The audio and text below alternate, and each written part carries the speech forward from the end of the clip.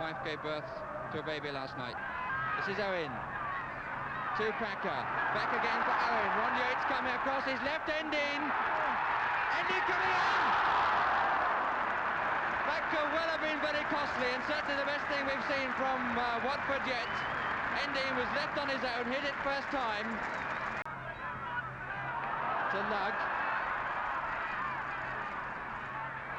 Waited for Yates to commit himself and then let him get the tackle. Now he's round the outside, though. He's got two men up for it. Oh, well done from Owen. Brian Owen with the header, but very much made by Stuart Scullion. This is Graham. Ron Yates over on the far side, waiting for one to be curled to him. What a good ball to Callaghan. Yates is poised to come in on this.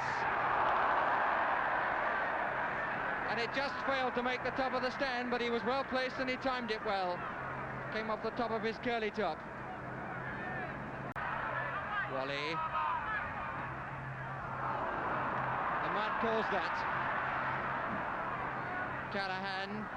He's got Evans the other way. Oh, good effort. It was covered though, but it was a good idea. Yates with a header. In comes Williams. This is Owen. Ending. Absolutely crawling past the post. From Ending, who's appealing for a corner. And they're playing as close as 2 peas in the pod on the whole match. Now St John with space. To Graham, this is promising. Just put a hand to it, Walker away by Lugg. Just reached down that right hand, did Mike Walker. Good stuff by Liverpool, by St John and by Graham.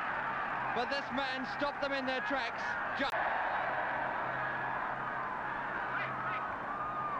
Scullion. Lugg. Nicely through the legs of Wall. Ending! And it's there! Very Ending!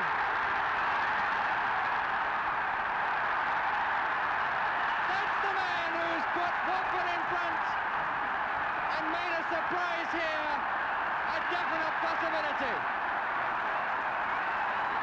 And I don't have to tell you who they support, but at long last, an example of the quick strike, the quick through ball from Lugg to Ending, who crept through the Liverpool defenders, looked at the linesman, he ran straight back to half-time, and Watford are in the lead and they're going mad about it. The linesman was right to run back to the halfway line. Clearly Ending is onside as the pass is played to him. But what about Tommy Lawrence? He gets both hands to the ball, so should he have saved it, or was the header too powerful?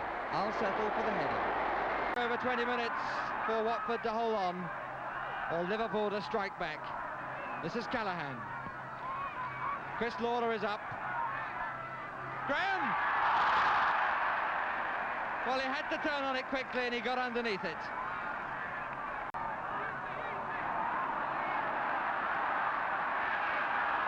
Garbett, and it's a 2 against 2 situation, and an absolute block tackle from Ron Yates, and he got mud in the eye from somewhere, I wouldn't like to say where, but he did that tackle because he knew perfectly well that if he didn't stop Garbett, Garbett was clear. And the referee reading the riot act to both the blocker and the man who may well have pushed the mud that way. If daggers would help, they were on Liverpool's side then. That's got a very lucky rebound and good covering by Tommy Lawrence. Hitches up the shorts in the process. We've had a minute of injury time. Liverpool going forward again. St John to Hughes. Good try, one Emlyn Hughes. Oh, and over the top by Jeff Strong. Jeff Strong just stuck out a leg and it went over the top. The referee has taken his signal from both linesmen. Back comes St John. Really is an eternity for Watford, these closing seconds. Mr. Smith looks at his watch again.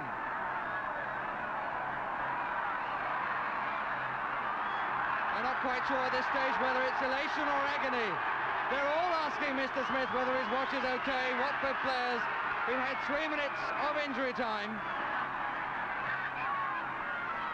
Williams coming forward for Watford. This is Williams. Endine is in the middle. Away by Ron Yates, missed it. Garbett trying again. And Lawrence could have done nothing about that.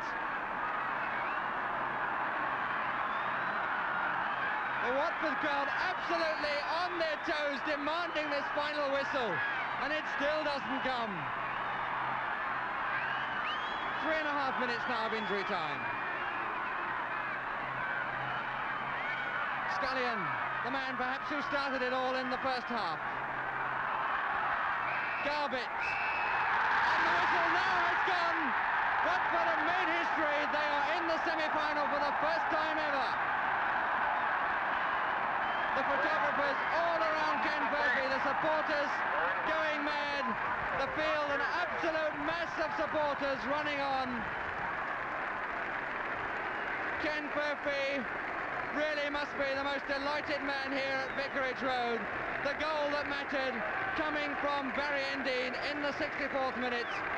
A goal which takes Watford into the semi-final round for the first time ever. And you can see from the way the supporters are running on the field what they think of it hereabouts. A record crowd, a record receipts, and as far as Watford are concerned, a record result. They are absolutely